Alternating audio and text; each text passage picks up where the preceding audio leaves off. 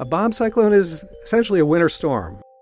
Collision between two air masses, one warm and one cold, and that sets up currents of air that develop into sort of rotating storm-like pattern.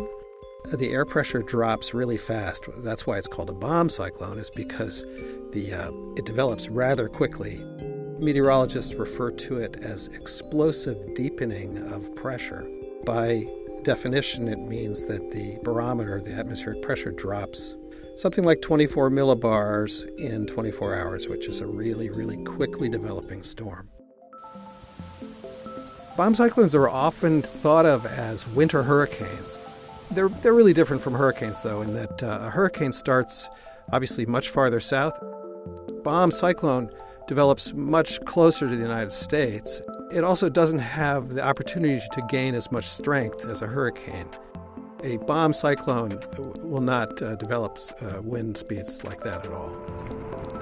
So you could have blizzard conditions. You could have whiteout conditions of 50-mile-an-hour winds and a lot of heavy snow. Kind of a bad winter storm. But that doesn't always happen.